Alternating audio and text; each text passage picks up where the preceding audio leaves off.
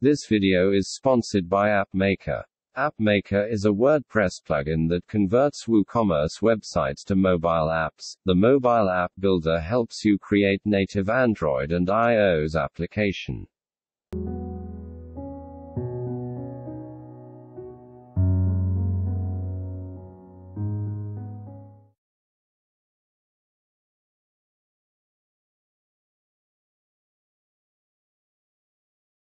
Hello everyone and welcome to the new video of EducateWP. On this channel we talk all about WordPress and today we are going to add tooltip glossary to our website. So this helps to create a glossary, encyclopedia or dictionary of your terms and show responsive tooltips when user hover the terms. So for this we will use CM Tooltip Glossary. To download this plugin, we will go to plugins in our dashboard and go to admin.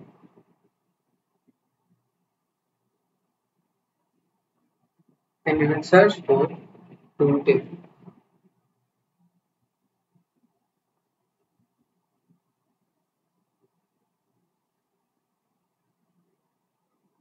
Here you will see CM Tooltip Glossary. Just click on install now and then click on activate. So after activation you will see a window like this, and after registering your software you will get these benefits. So you have to give in your email and site address and click on register now, and you can even skip for now. After that it will show you the installation guide and how you can add new CM Tooltip glossary menu. So now let's create our own glossary. For that we have to go to add new in CM Tooltip. So here I will type a title or a word for which I want my glossary, and now its definition,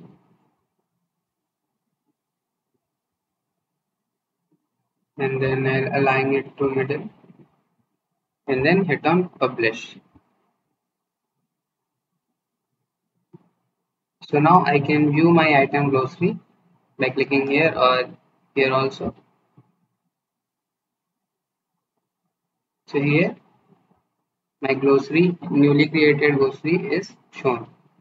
So if I use this word in any of my text in my website, as in post or in any page, the user can hover over it and get the definition, and if he clicks on this, the new page will open which will look like this.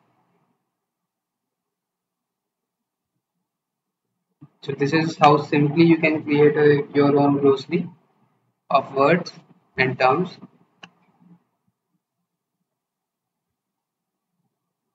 So let's create few more.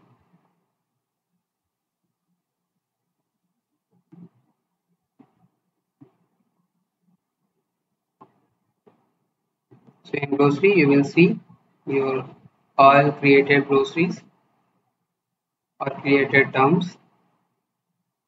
So I'll add one more by clicking on add glossary item. Publish,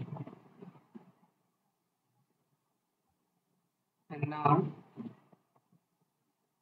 I will go on to create a page, new page. So I'll click on add new, and here I will give any title, and here what I'll do, I'll type both of those words. So if I hit on publish,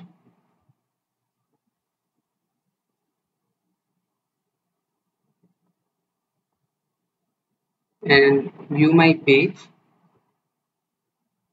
the hardware and WordPress, whenever I hover over it, it will show me its definition, and if I click on any of these, the separate page will open. And if I want to see all the terms and words created by me, I can just go to glossary from my menu, and here I can see all the words. So if there are many words, it will arrange in alphabetical order, and I can view it from here.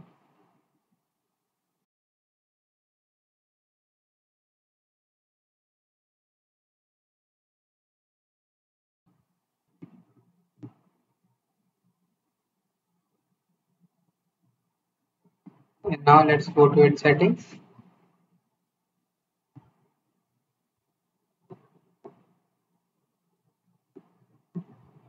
Here in general setting, we can see the index page and click generate page for glossary index.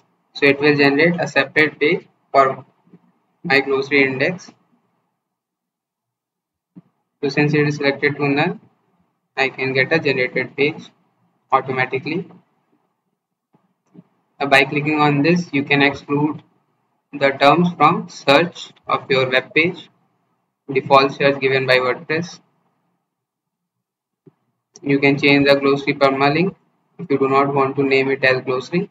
And for any of the setting, you can just hover over this question mark and get its working or what this setting is used for. And these are all pro features that are not editable from us. So for that you have to buy its pro pack, and you can see its pricing by clicking on upgrade now, and here you will see all of its pricing.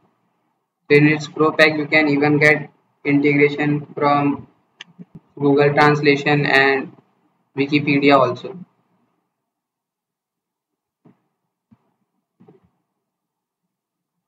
Next is glossary index page. This is the index page that is created, and here I can style my index page differently by clicking on this checkbox, and you can understand what it means by hovering over this question mark. So the next is for glossary term. So most of it is available for paid version only, but here in glossary term links you can edit some of these, like removing link to the glossary term page. So it will remove the link from the term on your page if you check this box, and you can click this to open the term page in the new window. If anyone hover over that term and click on it, then the new window will open. You can change its underline color, and you can change its background color also. When someone hover over its, how it will look like, you can change it. You can change its text color just like this.